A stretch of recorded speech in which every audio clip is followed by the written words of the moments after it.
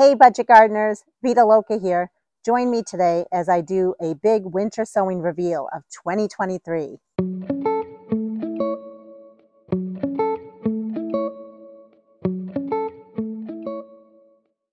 I started my winter sowing in January and finished up around February. This is my third year winter sowing, and I only winter sow perennials. And the reason for that is because I start a lot of my flowers, a lot of my vegetables indoors under lights. Therefore, I just don't want to do a lot of perennials indoors. I really don't have a lot of room for the perennials. Also, perennials typically need a cold stratification period, and I really don't want to have to be putting the seeds in the refrigerator or the freezer to give them that cold stratification period. I just want to set the seeds outside and forget them. So I'm going to show you all of my perennials. Keep in mind they're still quite small.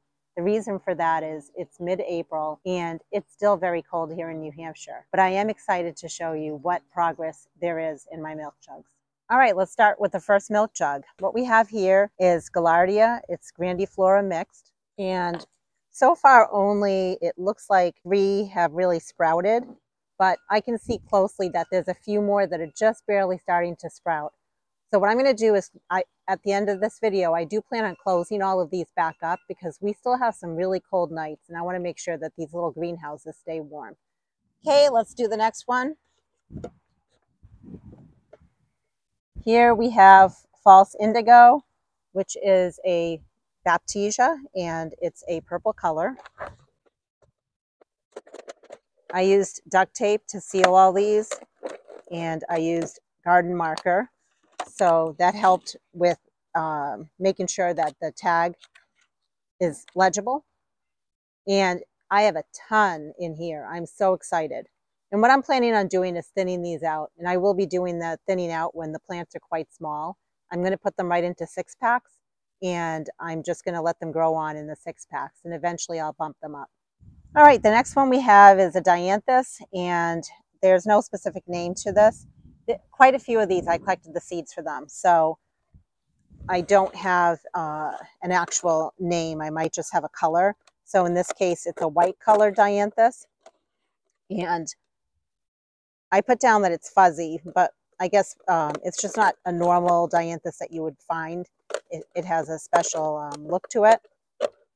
And for most of these, I plan on putting pictures on the screen so you can see what they look like. So that's what that looks like.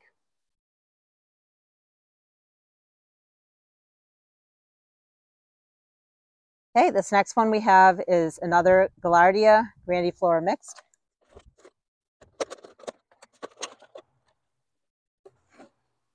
We have a lot in there. Pretty exciting.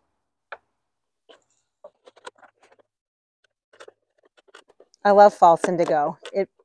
I know with this particular plant, when you start it from seed, it might take a few years. Actually, for a lot of the perennials, it might take 1 or 2 years for the plants to flower. But I have patience. I collected most of these seeds, so I'm perfectly fine waiting. A lot of germination in there.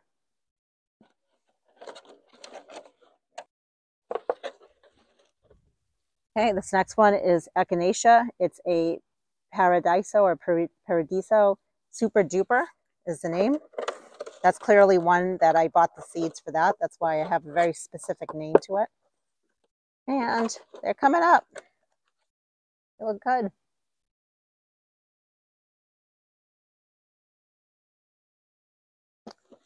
Oh, I'm so excited about this one. This is a Wanda mix. It's a Primrose.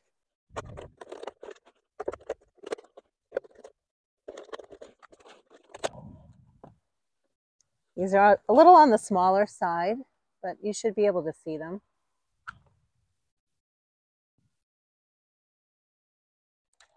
All right, it's like Christmas over here. What else do we have? We have an Oxeye Shasta Daisy.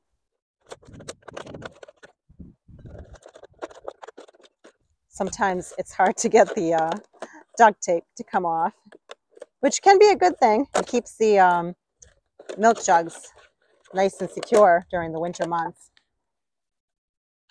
All right, we have a few little sprouts in there.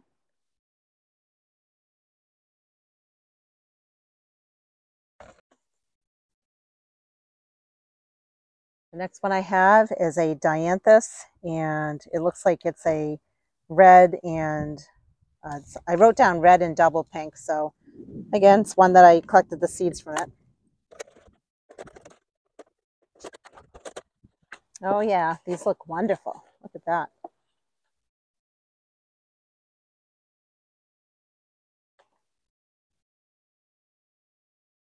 Quite a bit of germination in there.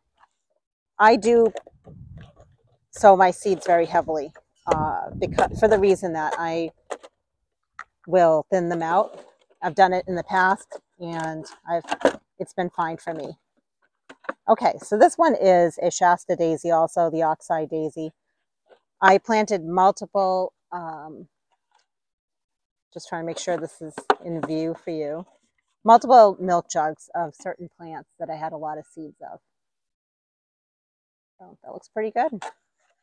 Even if I sowed them pretty heavily, I didn't want to sow them so heavily. So I might have done it over a number of milk jugs. Okay, next up we have Echinacea Powwow Wild Berry is the name of this one. I have had to water these a number of times in the last, I'd say 2 or 3 weeks. We had some temperatures that were quite hot, that were in the 80s.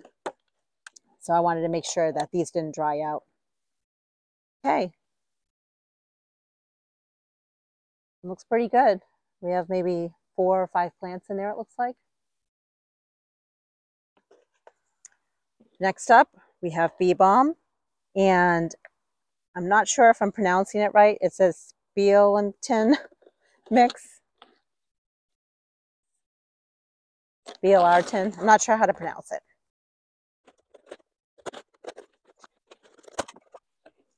We have a lot of germination in here. Looks fantastic. Very exciting. I had so much luck with winter sowing last year. I had thinned everything out. I put them in 6-packs and I bumped them up into individual like 3 or 4 inch pots. Then I had nowhere to put them and I wanted them to grow on. So what I did was I created a nursery, and that's where I have all my winter sown plants that I had sown 2 winters ago. So these guys are going to need a home. We'll have to figure out what we're going to do with them. Okay, so this is another Gaillardia grandiflora mixed. I guess I must have had a ton of these seeds. They already are starting to get their true set of leaves on there. Look at that. Wonderful. Next up, I have Obedient Plant. It's a purple color. Sometimes people call it a turtlehead.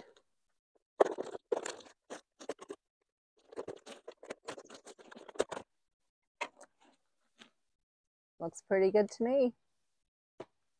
Like some happy little plants in there.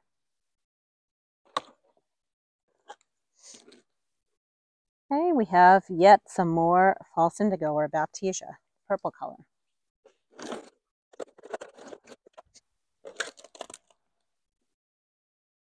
I think there's still time, like I said, for a lot of these perennials to still germinate.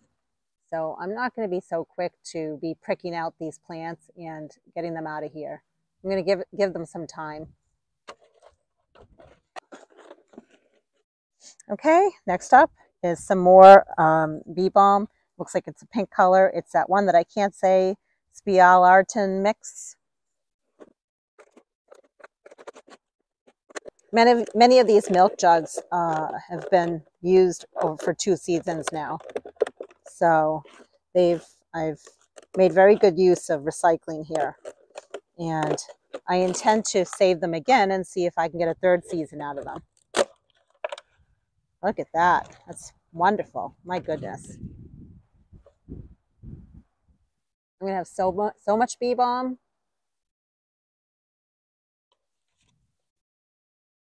Good thing I've been making flower beds in the perimeter of my yard. I now have space for all this stuff.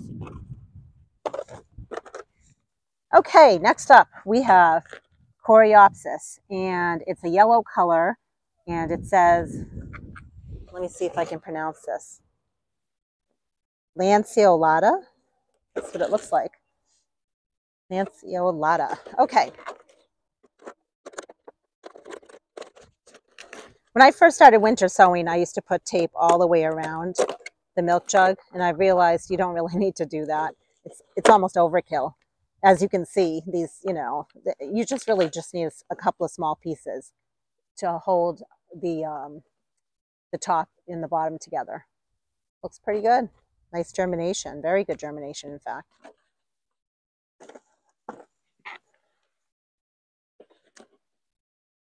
Okay, we have more Eye Daisy.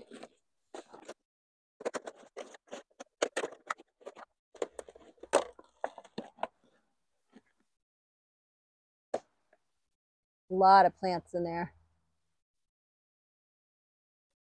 I'm really happy. I had very good success, as I did last year with my winter sowing for my perennials. This is another Eye Daisy. When it comes to winter sowing, plants are going to germinate when they are ready. So you'll have some plants that germinate quicker and some plants that germinate much slower. I remember last year I had columbine, quite a few jugs of columbine, and I didn't think they were going to germinate, but they did. So give it some time with your milk jugs or whatever you're winter sowing in. Sometimes it just takes time for things to germinate. Okay, so this is the Eye Daisy. Just like the other Eye Daisy milk jugs.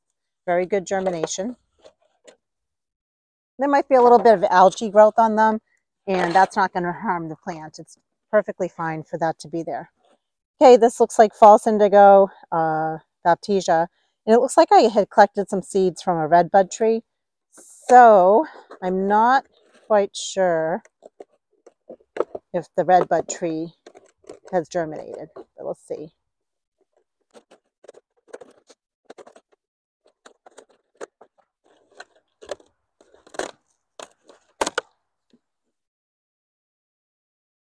I want to say most of this is the false indigo or Baptisia, but time will tell. There's definitely life in there. There's definitely germination happening. So I'm a happy person when it comes to that. All right, so here we have some Delphinium Pacific Giant mix.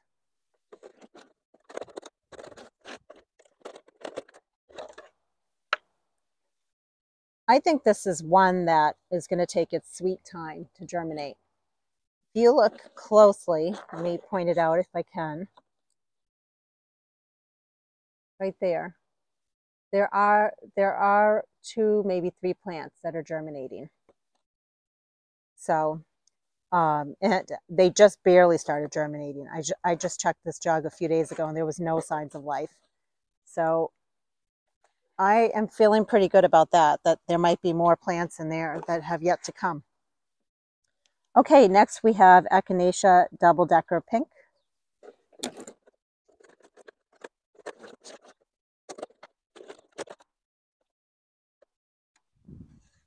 Looks like possibly, there's definitely 1, possibly 2.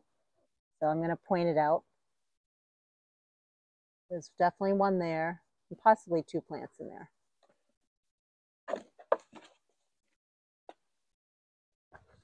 I'll have to do an update video on these plants because I'm feeling pretty confident that we're going to see a lot more growth over the next month. It's still very early here. I debated if I should do this video now or wait a month, but I wanted to give an update now just so you could see what's coming up. And I can do another update video in a little while when things get bigger and there's more germination going on. This is the Coneflower Green Twister. That's a very striking flower. Very, very pretty. And I definitely have one, possibly two plants in here. Let's see if I can show you.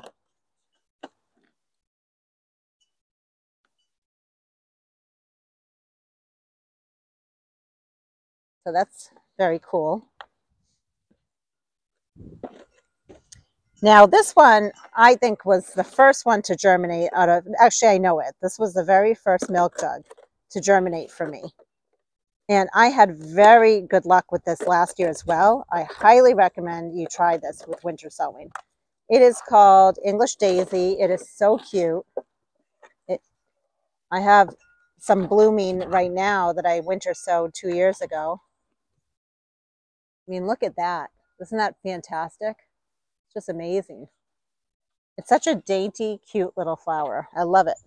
All right, we now have the Coreopsis, and it's a yellow color. We looked at one before, Lanceolata.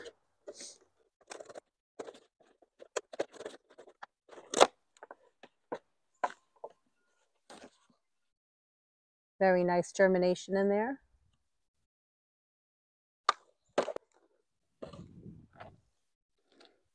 And another Baptisia, false indigo, purple color. I know there's different colors of Baptisia out there, but I really do like the purple colored one. Lots of great germination. And the trick with Baptisia is you always want to sow fresh seed. If you have seed that you collected and it sits around for too long and it's not fresh, it's very unlikely that it will germinate. So you want to make sure you're using fresh seed with Baptisia. Okay, next we have Echinacea, butterfly flowers, paradise mix. The Echinacea, all my Echinacea winter sown jugs have just barely started showing signs of life. That's why a lot of them don't have many plants in them. They've just barely started sprouting. Although this one has quite a few plants already. Check that out. Okay. Next up, we have another obedient plant, Turtlehead, purple color. Pretty sure I collected this one from a friend's house. And it looks like so far we have one plant in here, but I'm guessing more to come.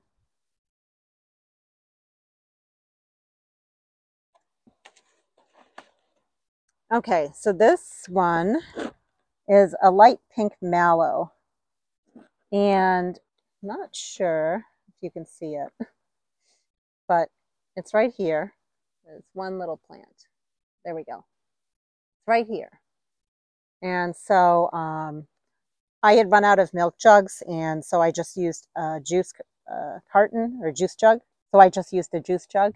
And I do see, I know I won't be able to easily show you, but there is another mallow in here that's sprouting. Let's see if we can open this guy. So that clearly tells me mallow is a slow to start when it comes to, yeah, when it comes to sprouting. I'm not sure if you'll be able to see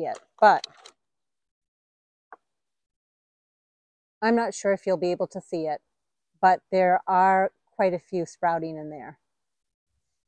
But at a minimum, you can see this one guy right down here is sprouting.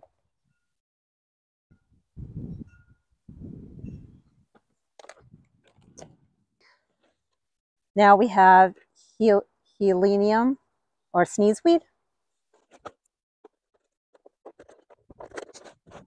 I don't know the exact percentage, but if I had to guess, I'd say probably 70% of the perennials that I winter sowed this year were from seeds that I collected, which is very neat. And I believe this was one of them. So they're just starting to sprout, but they're at the top of the, right there. I'm sure you can see them.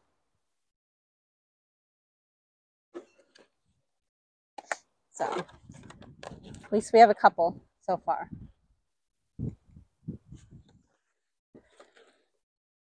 And now I have an obedient plant, but it's a different color. It's a white one. Crystal Peak White.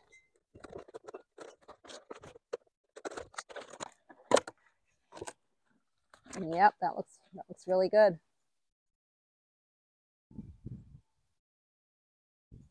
You can save so much money on perennials by starting them from seed. And if you don't have grow lights, what better way to do it than winter sowing, in my opinion? Even though I have the grow lights, I just love this method for my perennials.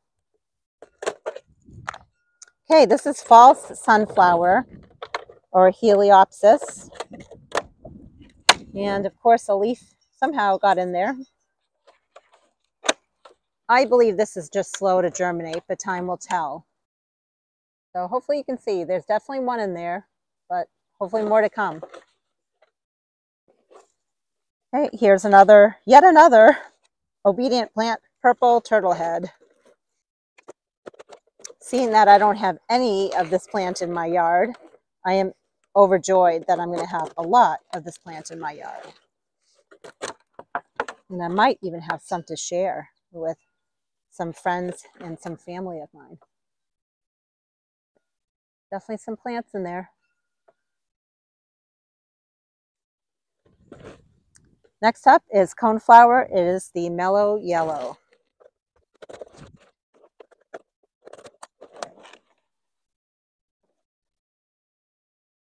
I'm not going to point them out.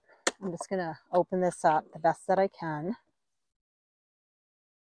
So there's probably about, I'd say, 5 or 6 plants so far in there that have sprouted.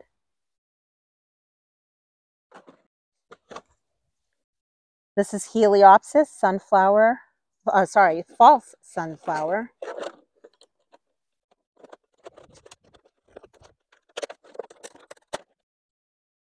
And I can tell you there's one plant in there and it is super teeny tiny.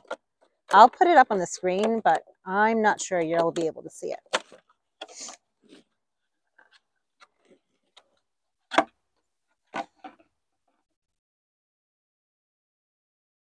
Let's see, it's right down here. So far one, with hopefully more to come.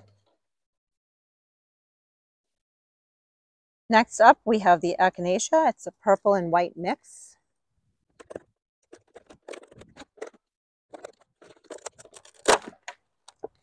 And there are a few plants that have sprouted. I'm just going to go like this, and hopefully you should see them.